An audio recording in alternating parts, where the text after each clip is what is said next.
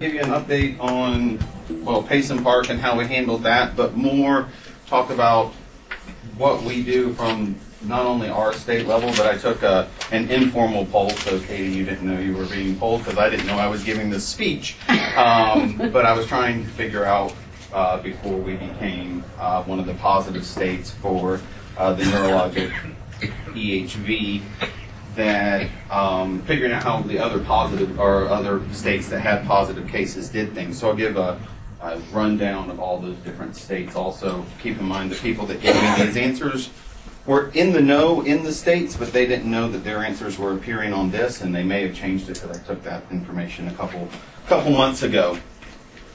We all know that this is a national problem. We've seen it from Florida's point of view in Wellington. We've also seen it in Utah. I believe there were 5 states in 2012. Currently, we've already had 8 states in 2016 that have been positive. Whenever we look at it, it's costly from both the industry perspective. Abortions, they're losing full crops. On the respiratory side, those weanlings and yearlings can be losing training. They have vet bills associated with that. And then we've also seen this neurologic form that creeps up and can cause death. That's just the same as an abortion as a death. But this is a horse that's actively out there. It can be racing. It can take out a simple horse that doesn't have the economic value. It can take out a horse that does.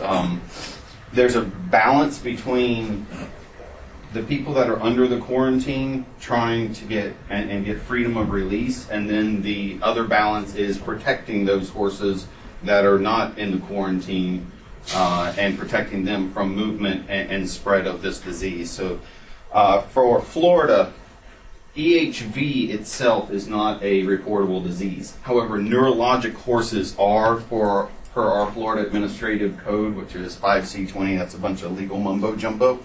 But that's how we spring into action, is the neurologic disease is reported.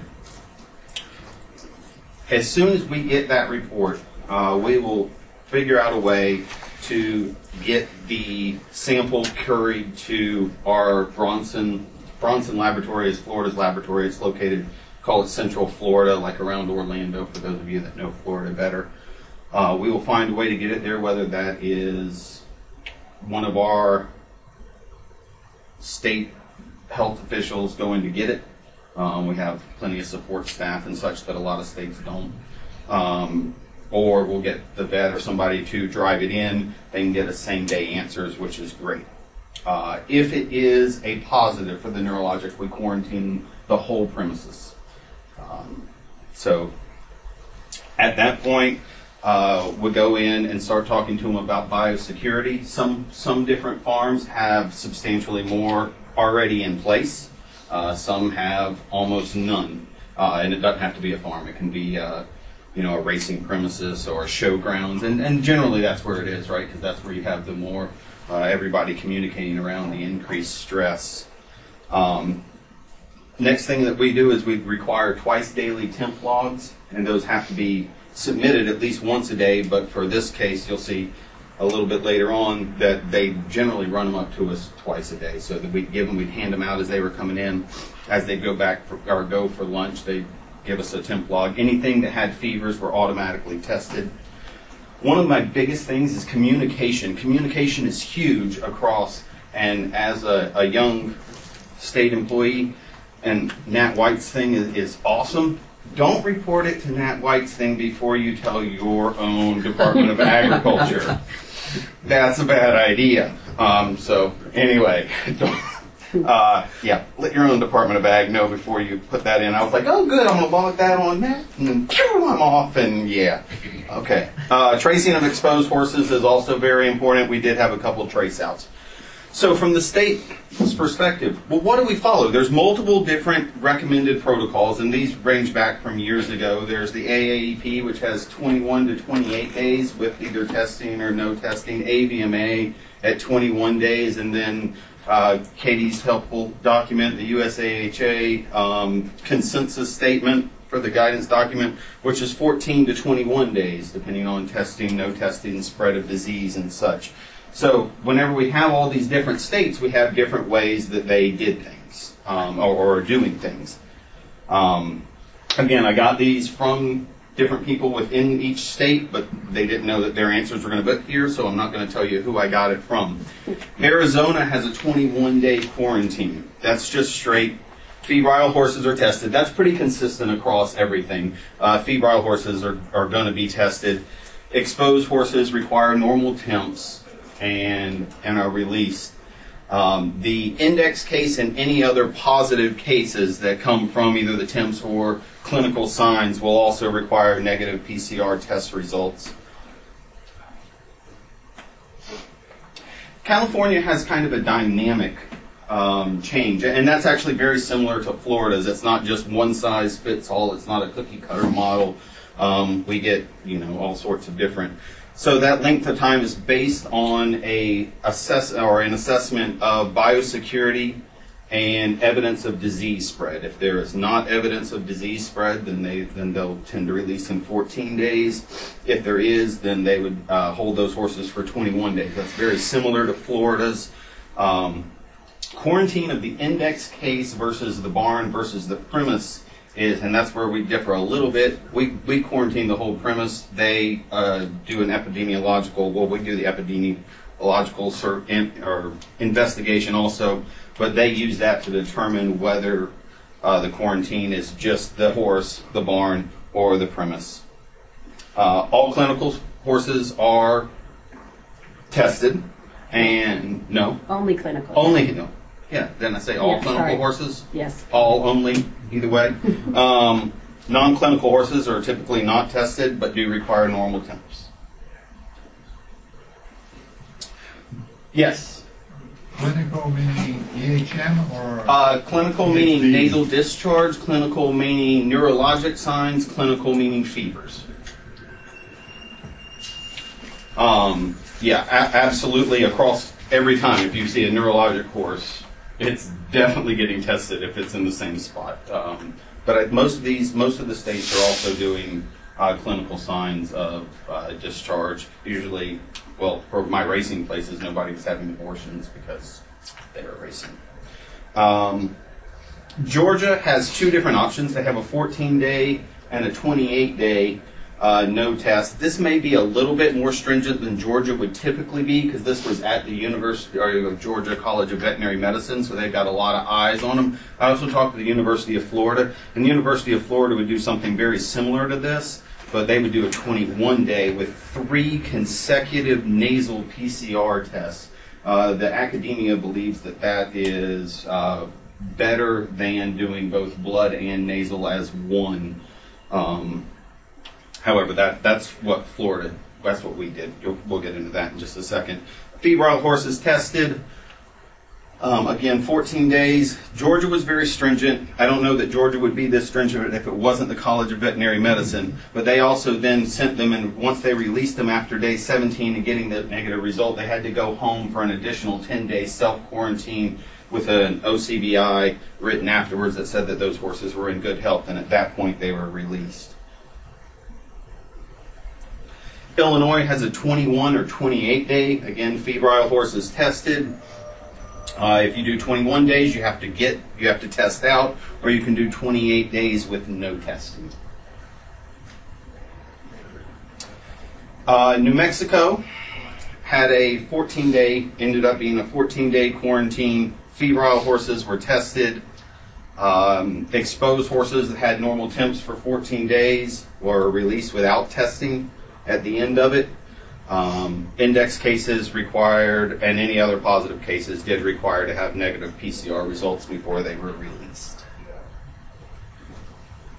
Texas has a 21 or a 28 day. Again, 21 you have to test out.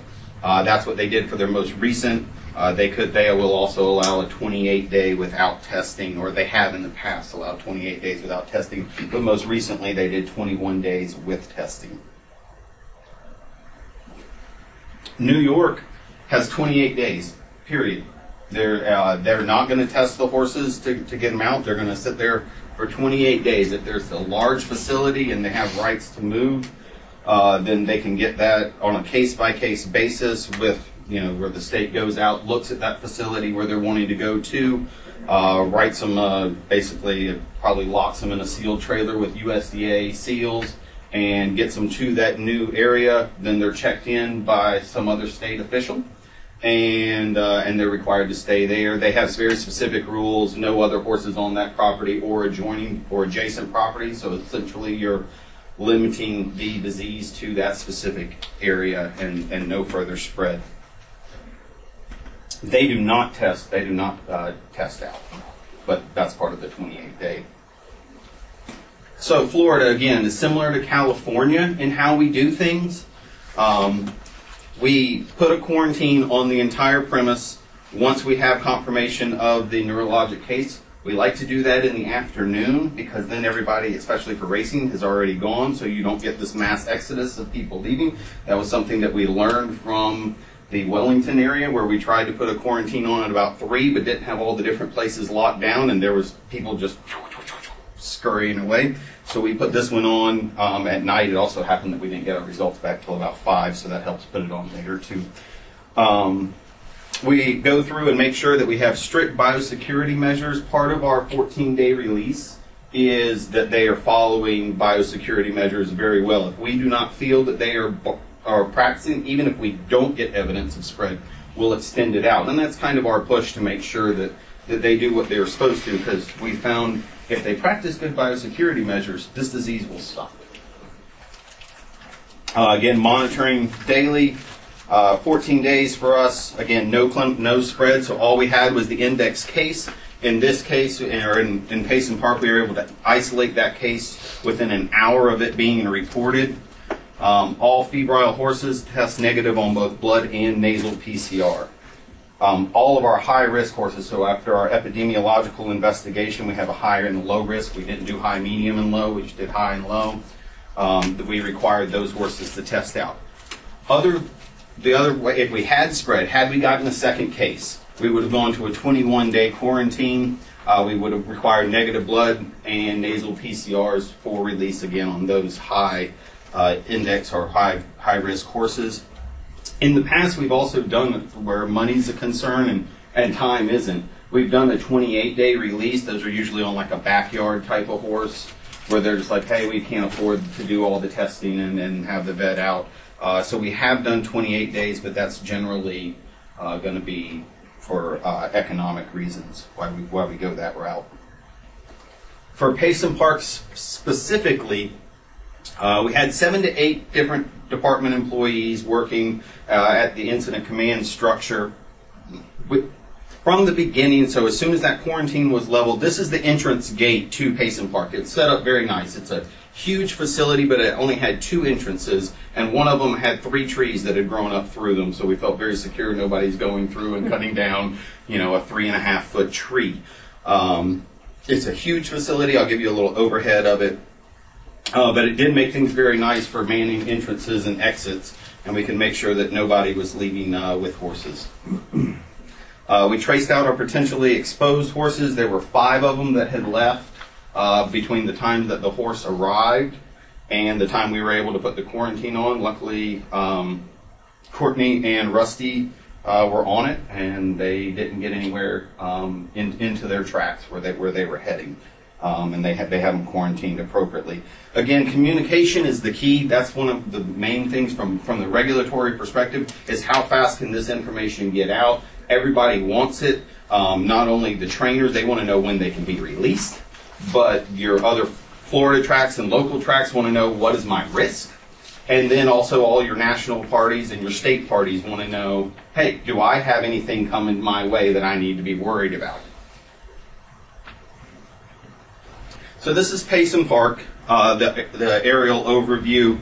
So that little entrance was right here, and we set up our little incident command post. These are very nice. The minimum distance between some of these was 80 feet. Some of them were 120 feet. So it's kind of set up as the original index case was here through our epidemiological investigation. Common trainers, common veterinarians, common jockeys, shared equipment, anything along those lines. we made those three as high risk. Luckily, they had a grass track and a dirt track. So everybody that was low risk worked on the dirt track. Everybody that was high risk worked on the grass track. So we kept everybody separate. That might have been overkill, but they were willing to do it, and I was willing to let them do it.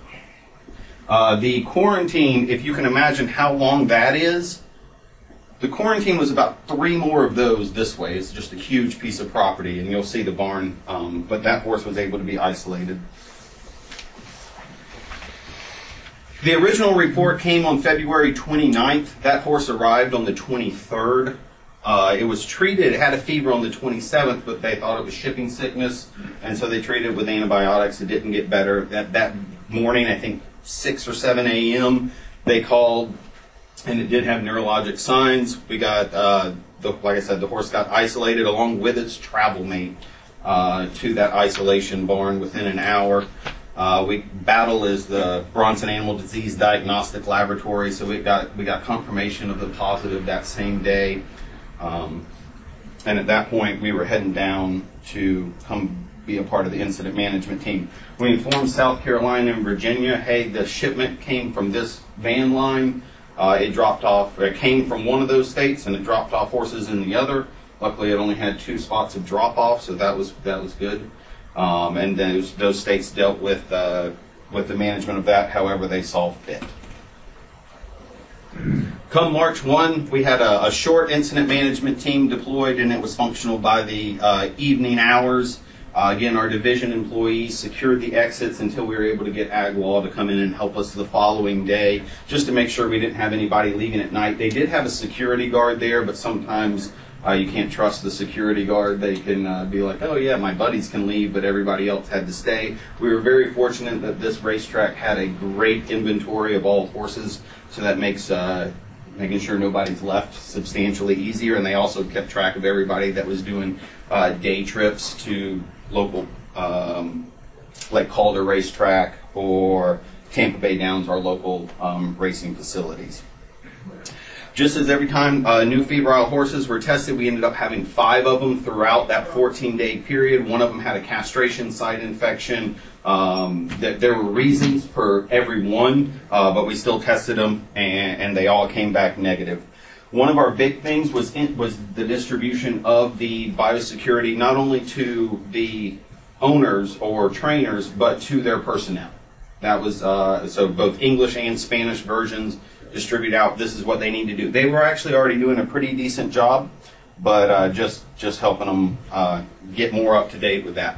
The following day, we had the epidemiological investigation complete. Held separate meetings with trainers and veterinarians to talk to them about different ways that the horses needed to go to stay away from the high-risk barns, different riding schedules to accommodate the not mixing of the high-risk and the low-risk horses. The trainers were pretty mad about that, but I think that's just normal. So we got to have a second meeting with them the next day and tried to work out some of their extra concerns. Again, the 5 trace outs, 3 of them went to Kentucky and 2 of them went to New York. I might have that reversed. We also had 33 day trip horses, and that's again from the 27th, or 23rd, whenever that horse arrived, through whenever we set the quarantine on the 29th. So there were 33 horses that came and left, or left and came back. But we were able to keep a lookout on those, and all of them seemed fine. On the 3rd, we were also able to distribute the release protocol, and I will say from where I got the most pressure from was them wanting that release document. What is required? If you had that as a regulatory official ahead of time and already knew your plan going in, that would be super helpful, because I got beat up on that for not having that until the 2nd day, which was quite an improvement from hits whenever we didn't have it until the 8th day. I'm sure Dr. Short was really getting beat up by the 8th day. We arranged the courier service for March 14th, and all of those horses, 77 of them in total, returned negative, including the 2, the original index horse and his riding or his travel companion. The following day, because we didn't get those results until about 10 o'clock at night, those horses were released, except for the original 2, which we required an additional test a week later, both nasal and blood, and then they were released. All in all, 1 premise quarantine, 670 total horses, 1 infected horse, 1 with EHM, didn't die, is doing great. There were some times where we thought it might die, but anyway, it got better. Only 1 state put movement restrictions on us. That was West Virginia. That is what it is. And all in all, we had 17 horses tested and released. Challenges and what we need to do. Assessing the physical facilities, how easily are they able to isolate? There's going to be some places where you can't put the isolation horse out. There's also how well are they prepared to handle this? A bunch of them had actually been, a bunch of these trainers had been through something like this before. They kind of knew the ropes. It made life a little bit easier. And how secure, how much are they committed to biosecurity? Because all it takes is a couple people not being committed to it, and they're messing everything up for everybody. So I think you get buy-in. You're like, hey, if you do everything right, 14 days. You mess this up once, it gives them, the carrot to go after. Everybody's paying a little bit more attention, and they're about being released. And we got buy-in. Most of our horses from Florida go to Kentucky, New York, or to Canada. And we got buy-in from all those with this release protocol that we had. Again, communication is our other big key. You're communicating to everybody from other state health officials, industry, your owners and trainers, and then your public media. We had a PIO also to help us with all the media and the website and such.